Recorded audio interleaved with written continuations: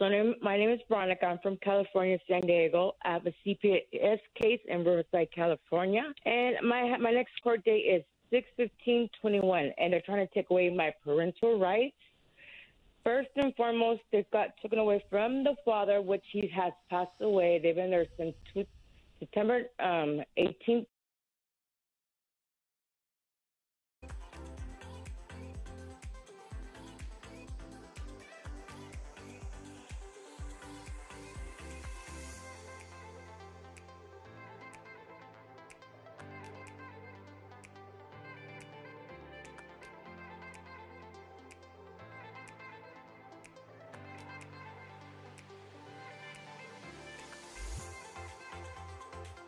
Welcome back. This is Cynthia Becker, and this is The Secret, How to Fight Child Protective Services and Win. Before we take another call, I wanted to let everybody know I have a new series that we started, and it is called Meet the CPS Defense Experts and Advocates, where I interview attorneys, experts, and advocates on Tuesdays and Thursday evenings, and you can find this information on Facebook. You can actually go to the reality series, CPS The Horror Stories, to get the information on this new show. And if you have any questions, you can contact me at 626-594-5526. So if you happen to be an attorney, an advocate, and or an expert that fights for families fighting to get their children back from Child Protective Services, then reach out to me and let me interview you. So if you are ready, Dean and Vince, to take another call, we can go ahead and proceed with Veronica in California.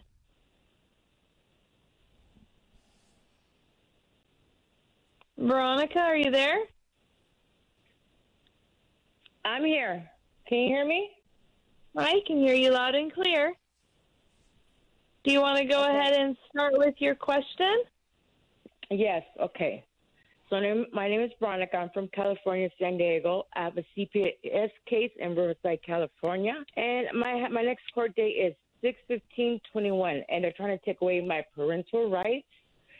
First and foremost, they got taken away from the father, which he has passed away. They've been there since September 18th, 2019, and I barely got notice that they were in the system.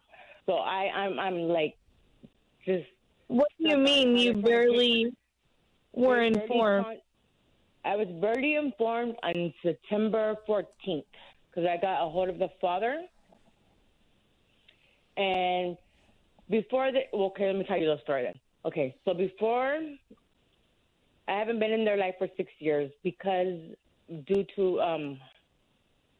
because I couldn't take care of them because I had an addiction. So they went to my ex-husband. Ex-husband took them in. They've been he's had them for, I'm gonna say, 3 years. They got taken away in September 18th, 2019, and they've been stuck in there for 2 years. My daughter is 13 years old. She just turned 13 years old, and my son is 17 now. So where I'm at is they're trying to take my parental rights away. And can they just do that without even letting me know that they've been in the system? They did not even let me know that they were taken away, even though I've been clean. Even though I've been working since 2018, I've been paying child support, I pay my taxes, I pay everything, and I didn't even know they were in the system. Did you have any custody of them prior to this, when they were living with their father? Yes. So we had a verbal agreement. That's what it was. We had a verbal agreement, and he took them in. He said, "When you get better, contact me." I said, "Okay, that will happen." So a couple of months later, I would still talk to him. He would let me phone call them back and forth. But then it got to where I couldn't talk to them no more. So, and plus I was in my addiction for already heavy. But, okay, hold on one second. But besides this verbal agreement, what was the legal agreement? There was no legal agreement. So there was just a verbal. Technically, you both have full custody. Technically, I have custody. He passed away. Okay. But he passed away. Ma'am, who called CPS on you? I didn't. Nobody called CPS on me. They called CPS on him. I don't know who called CPS on him. I've already got the report. Do you have an attorney? I have an attorney. Yes. Okay. And have you gone to rehab? Have you been on the drug Suboxone?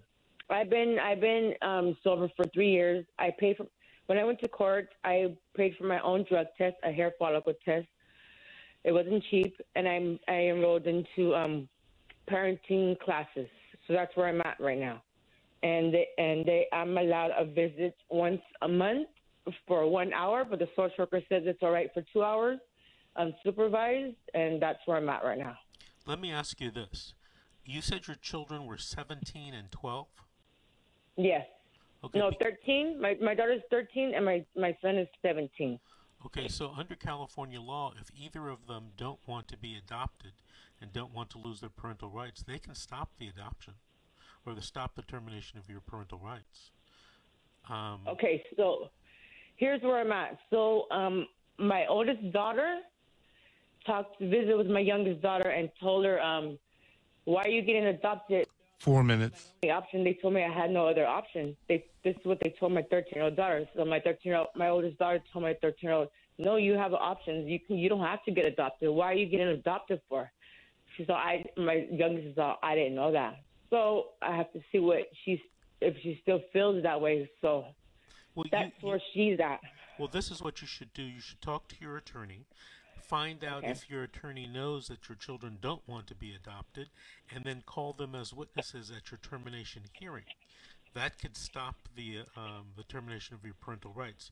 You might also you might have waived it, a notice argument with respect to them starting a case and not giving you notice, until later on.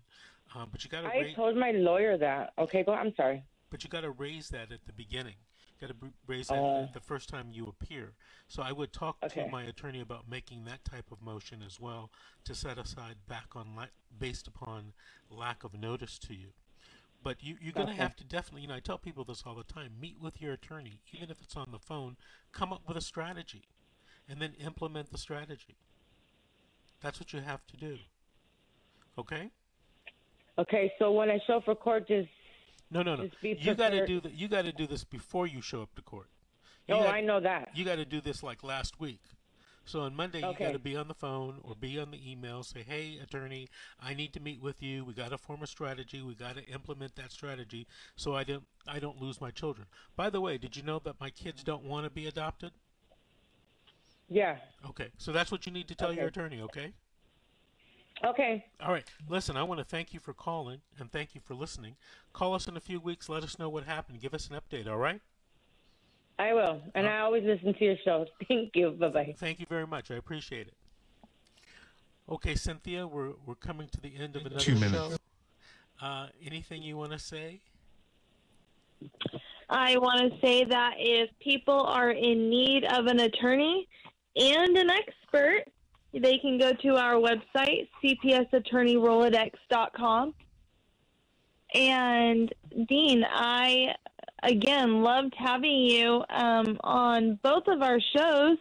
It was a pleasure getting to interview you, and I wanted you to share about your book that you wrote also. Yeah. Thank you both for having me on. I appreciate the invite and the opportunity. My website, abuse-excuse.com, has a accused questionnaire form there, so folks can go over there and fill out their situation. I will respond back to them, no charge for that. There's also what's called Tong's Tips page over there, okay, which may be helpful as well. For those 1 minute. Vincent Davis type attorney, there's a How to Choose Your Attorney page over there as well, because there were callers from all over the country here, obviously.